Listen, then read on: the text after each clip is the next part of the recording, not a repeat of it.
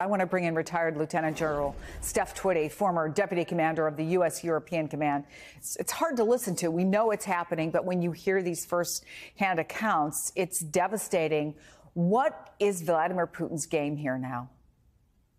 Yeah, what he's trying to do is overwhelm the air defense systems with whether it be his drones, missile attack, rocket attacks. And so that's where you're seeing him throw hundreds of missiles in there, because he knows that most of those will get shot down. The Ukrainians are shooting about 75% of those missiles down.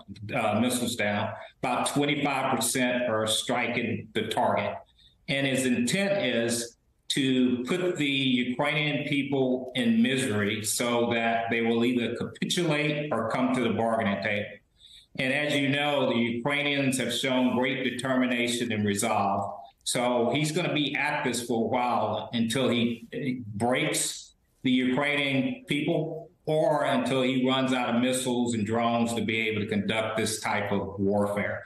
And I wouldn't consider this warfare, by the way. This is nothing more than terror. You know, and that's exactly what President Zelensky says. And what you just said reminds me of the Wall Street Journal story that I read this morning about how hospital staff in Kherson, the staff was able to thwart Russian soldiers from taking control by faking a COVID outbreak, hiding equipment.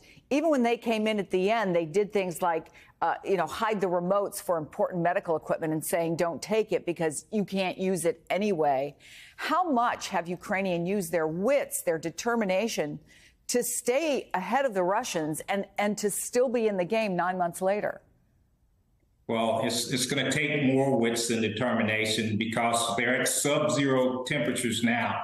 And I will tell you, is the weather, it doesn't favor the Ukrainians nor the Russians at this point. And so it's going to take wit, determination, and will to be able to fight under these conditions. And if the Ukrainians can hold up and fight under these conditions, consolidate the gains that they've gained over these past couple of months, continue to rearm, refit, and recruit, and the West continue to supply them, they'll come out of the winter months in pretty good shape, with the Russians still on their heels, to be able to continue to make additional gains. And oh, by the way, they have their eyes set on Crimea.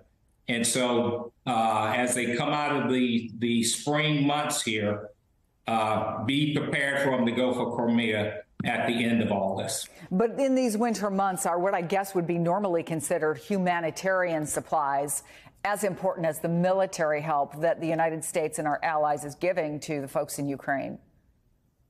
That's correct. And I know that NATO, as well as the EU, are stepping up to ensure that from a humanitarian perspective now, you have all these people in cold weather. They cannot get hot water. And so it'll be critical that the humanitarian side steps up along with the military side to ensure that the people of Ukraine are taken care of during these winter months. Lieutenant General Steph Twitty, it's good to have you here, sir. Thank you so much.